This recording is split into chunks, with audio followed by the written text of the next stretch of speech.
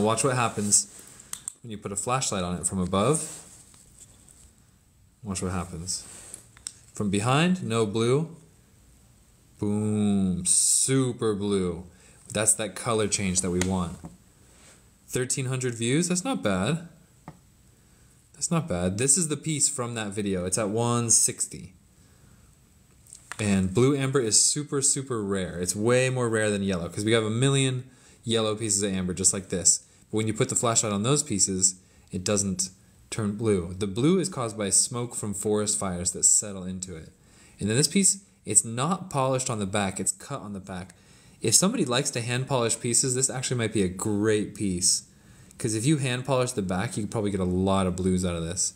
So it's almost like a raw piece too. But yeah, so it only happens there, and it only happens with the top lit with the flashlight. It will react a little more strongly under UV. This is a UV flashlight, so see everywhere that like